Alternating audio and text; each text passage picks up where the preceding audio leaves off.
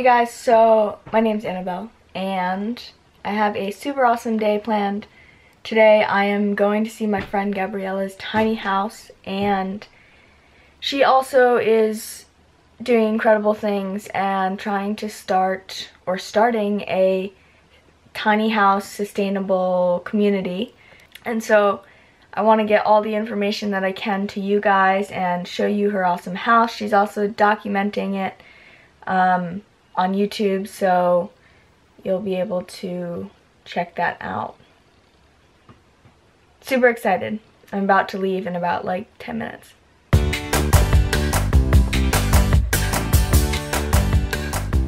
Oh my god. Isn't it awesome? Where's your loft? Is it over here? Yeah, right here. Are you gonna build that soon? I've been debating building it after. Why? Don't you want to sleep out here? Yeah, I know. The sooner the better. Yeah, I think I'll probably put like some like extra supports in to have them coming out. When I designed it, I had in mind that I would build it in afterwards. But yeah. You were saying you have like no light. You have a lot of light, dude. What do you mean? Coming in? You have, this is your door. Wait. This is the door. This is going to be a bump out. Like What's a bump out? So basically there's just going to be like a little extra space so that I can have more room in the bathroom. So basically. Oh, instead of having a shed, you're going to have like a toilet. What do you mean instead of a shed? You know how like so you're putting it right here, right? So that actually this is going to come up and have a sill. And then that bump out will come out a little bit. And then this area, I'll store like my clothes in here, and then there will be like a mirror, so it's kind of like a sink area, but I won't have a sink because I'll just use the shower to like brush my teeth and everything. But the toilet will be here, the shower will be here, and this will be the wall. And so that you have like a good amount of space, and then you could just do some stuff like. So there's no window there. No, there won't be. You could put a window there. Yeah, I could actually, because of the bump out. It would work. And then on the outside, on the left and right, we'll have storage for batteries, for solar. That's awesome. Yeah. Is this your kitchen? Yeah. So kitchen, counter. Kitchen counter. Kitchen counter. And then if I decide to have a fridge. If you. Here. Oh, right. Yeah. If you're not fruitarian. If I'm not fruitarian, yeah. But I might just have like a mini freezer for fruit and such. Sick. Yeah, for smoothies and stuff. And maybe like a little chest for whatever I need to save my leftovers. And then I'm going to have my piano desk here. So okay, and that's a big window. It's a huge window. And then another window up there. Yeah. Okay. So all these open except for these two. These two. Don't. Okay. And I got all my windows at Habitat for Humanity. And all these windows and the door included were $255. What? Yeah, super cheap to get them there. Yeah, and this woman, I believe her name was Karen, at Habitat for Humanity, she gave me a window for free as a housewarming gift, which was super sweet of her. That's awesome. Was that where was that? So I went to a couple places. I went to Habitat for Humanity in Poughkeepsie, New Rochelle, sure, and all south of me, Woodstock of course. area, yeah, Woodstock. which okay. is near Kingston, not far from you. Anything south seems far. Yeah, I could bring one up. I could pick out a window for you. That's okay. Mine is windowed out. Yeah. And so yeah, loft will be here. Okay. And, like in between these two windows, and this will be my chill space. Your chill space. Yeah, so I'll probably like just like that. Just like that, because it's like super nice to have the window, and like, yeah. I feel like these two windows I put here to have like I love that. Looking out really well. Yeah. It's just like they're really close together, so it looks like there's not really much of a wall in between them. On the outside, I'm gonna have a platform that like folds down to protect that window too. Well, so it's pulled this way, so it doesn't matter. Right. Wind. That's why I might not put a window. Sure. For the bump out.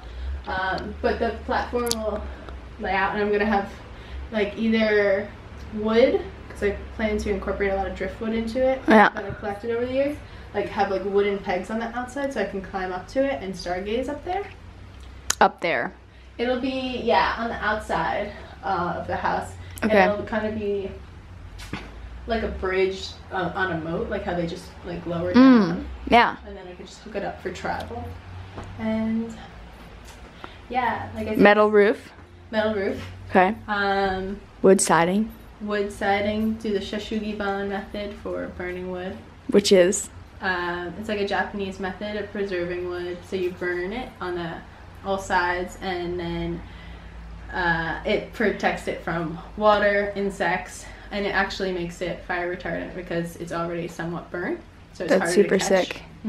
Yeah. Yeah. And so, yeah, they've been doing that for years in Japan. It makes it look really cool because it's all black and you get the grain poking out. Yeah. Yeah. And like, what are you doing on the inside? Good question. So I want to do plywood sheets for the walls and have like somewhat of the grain showing through with like a whitewash. Everywhere? Yeah, pretty much, except for this wall I want to be totally dedicated to driftwood. Okay. Like, just piecing all the stuff I've collected over the years and have it like jut out of the wall a bit. In your loft space as well. Yeah, I hope to have it up there as well. Yeah, and then in the loft I'll have possibly storage because it's going to be, the ladder's going to be attached to the wall here. Okay. And basically I'm just going to climb up through a hole and come on top. So it'll be like a box platform that I can put storage into. A hole, and then like, is it open, your loft, or no? Is it closed? I'm going to have it open. Yeah, so like no wall. Right. Yeah. If you can imagine. And it's going to come out to this one. It'll Okay. go across. So it's like how many feet? I think like around 8 feet. 8 feet? 8 feet, yeah, I think so. Okay. Yeah. That's sweet. Yeah, the door I got for free on the side of the road, which was awesome. And it has like 9 little windows in it to let in a lot of light. Okay. It's like over there if you want to look at it. It's like over there. We'll go find it, maybe. It's in the garage. Okay. Yeah. Okay. And And what about insulation? You insulated the floor? yep, insulated it with rigid foam boards.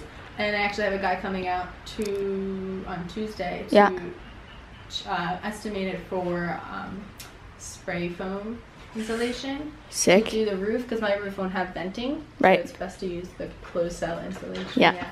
And I wouldn't know anything about that. yeah. Can I come in? Wow. Yo. You want to come in too? I kind of Look at want to, I don't know if you've ever seen, there's this. You want to come in too, buddy? It's their future home. Yeah, this is their future home. You're going to love it. I plan on having my desk hook onto the wall. Yeah. And so it's a desk that comes over my keyboard. And so what I want to have is the desk attached to these metal strips that lower and raise. Okay. I've seen it on another tiny house that used it for their loft. Okay. So basically the bed goes up and down rather than Oh, that's kind of having sick. to climb in. So I want to do that so that I can have it go up, put the dogs on a little Oh my elevator. God. And like I would have like little kind of like a crib status, like a shield that would go up. Sure. So they wouldn't jump out. But yeah, it would be really funny. Just like send them up, they'll jump in and then I'll climb up. Because I didn't That's want awesome. to do stairs because it just takes up too much space. Yeah. Yeah.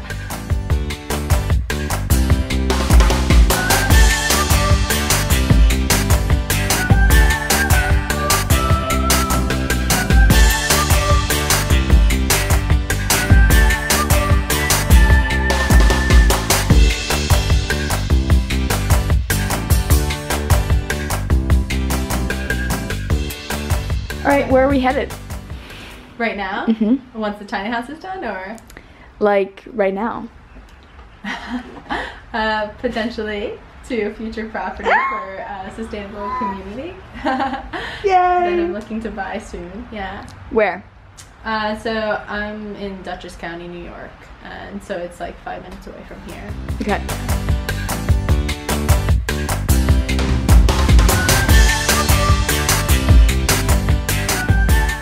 And you drive barefoot, Yes. which is awesome. You drive barefoot. I do sometimes, yeah. Right now, not, but Okay.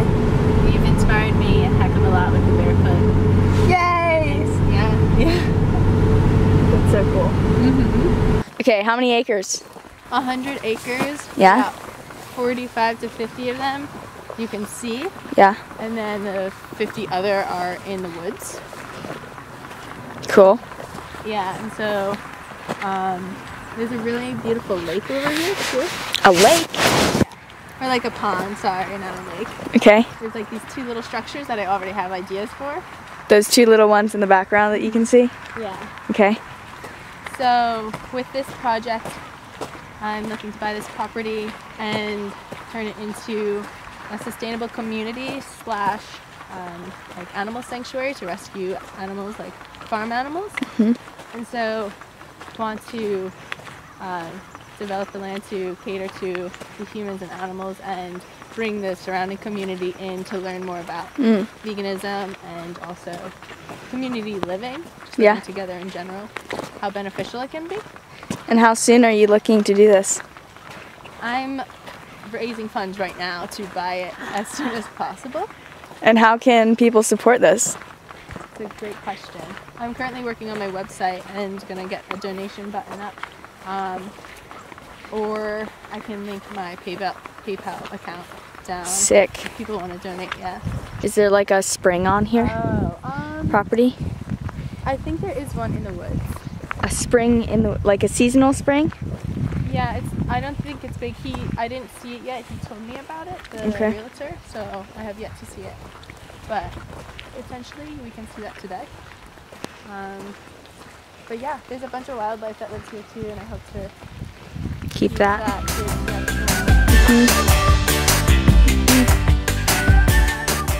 Visitor center. For the sanctuary, so when people come on the weekends, they sign in, get a ticket, and there'll be like a little space to shop and buy stuff. Okay.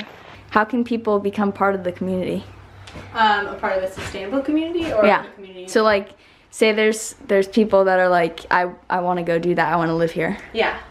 So once my website's developed, they can like apply to become a part of the community. There will only be a certain amount allowed on property, I believe, because of zoning, so a certain amount of houses. And so what I'm looking is for people who can build their own houses and bring them on property. And I probably will do some natural builds here, but that might be more so for the people who live on property, but apply on the website. So and like, what are you looking for? So I'm looking for people who are willing to work together to create this little community to benefit one another. If you have any special skills such as gardening, carpentry, you know, if you teach yoga or have anything you do to offer to the community, that would be great to put in your application. And just someone, who lives like a minimalist lifestyle. Vegan friendly is preferred, but because we will have animals on property, but it's maybe not necessary. I still have to figure a lot of stuff out. But yeah, might have more information on the website once it's up. The what's gonna be used in the summertime? This building. Which is going to redesign it a little bit, but hopefully it will be the visitor center for the sanctuary portion of the property.